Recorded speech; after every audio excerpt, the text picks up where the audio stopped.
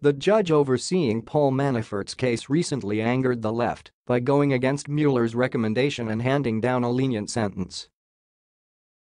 CNN reported that Manafort learned on Thursday that he will serve almost 4 years in prison, far short of what had been expected and recommended, for financial fraud convictions obtained by special counsel Robert Mueller as he investigated Manafort's alleged collusion with the Russian government in 2016. The crimes, though serious among white-collar offenses, did not relate directly to Manafort's work as Trump's 2016 campaign chairman. Manafort spoke to the judge before his sentencing and thanked him for a fair trial and asked the court for compassion. "Humiliated and shamed would be a gross understatement," Manafort said, expressing how difficult the past 2 years have been for he and his family. Back in 2018, Judge T.S. Ellis told prosecutors, "You don't really care about Mr. Manafort's bank fraud. What you really care about is what information Mr. Manafort could give you that would reflect on Mr. Trump or lead to his prosecution or impeachment."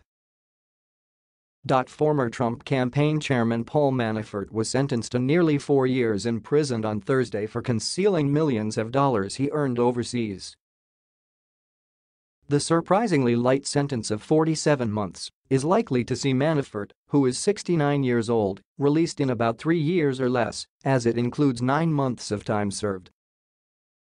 It fell well short of federal sentencing guidelines. It represented an implicit rebuke to special counsel Robert Mueller, whose prosecutors had called for 19 to 24 years, a range that would probably have led to the longtime GOP consultant dying in jail. Manafort does, however, still face sentencing in a separate case. Ellis told Manafort that he stood convicted of very serious crimes.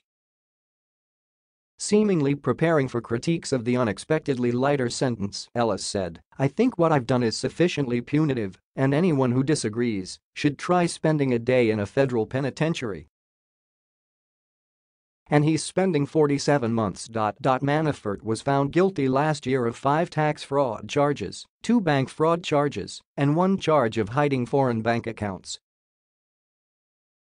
The charges were brought against him by special counsel Robert Mueller, who uncovered evidence of the violations as part of his sweeping investigation into President Trump's alleged collusion with Russia to win the 2016 election. Mueller's office has spent weeks arguing against leniency for Manafort in sentencing memo filings. Mueller's office said Manafort has shown a lack of remorse and said Manafort blames everyone from the special counsel's office to his Ukrainian clients for his own criminal choices. In court, prosecutors continued to insist that Mr. Manafort did not provide sufficient cooperation to merit any mitigation. And they reminded the judge that no one conjured these crimes up and that a jury of his peers found him guilty. Mr. Manafort fails to accept responsibility and he remains unremorseful, prosecutors said. Mueller's office had recommended a sentence ranging from 19 to 24 years in prison. When arguing for this lengthy sentence, the special counsel's office said Manafort's misconduct involved more than $16 million in unreported income, resulting in more than $6 million in federal taxes owed, more than $55 million hidden in foreign bank accounts, and more than $25 million secured from financial institutions through lies, resulting in a fraud loss of more than $6 million. Manafort's attorneys accused Mueller of attempting to vilify Mr. Manafort as a lifelong and irredeemable felon and claimed prosecutors had gone beyond the pale and grossly overstated the facts before the court. In court, they focused on what they believed to be the common nature of the crimes that Manafort had committed, pushing back on the idea that Manafort was a uniquely nefarious character. "These are serious crimes. I understand that. No one is disputing that tax evasion isn't jaywalking, but it's also by no means narcotics trafficking." Explaining his decision, Ellis said that he was trying to treat this case like another tax evasion case might be handled. "There's been a trend in the sentencing in these types of cases, and the sentences have been remarkably light. And I need to take that into account. To impose a sentence of 24 years on Mr. Manafort would clearly be a disparity. In the end, I don't think the guidelines range is at all appropriate. Ellis said, "This is not a mathematical calculation, it's a judgment. But it's a judgment guided by everything that has been raised."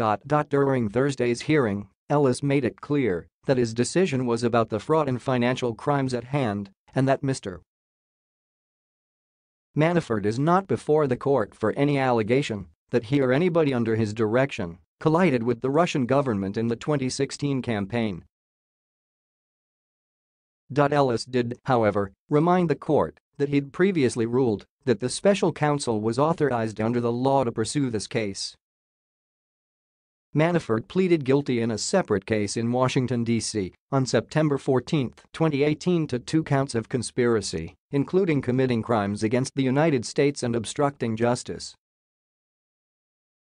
Mueller's office later alleged that Manafort broke his plea agreement, and Judge Amy Berman Jackson agreed.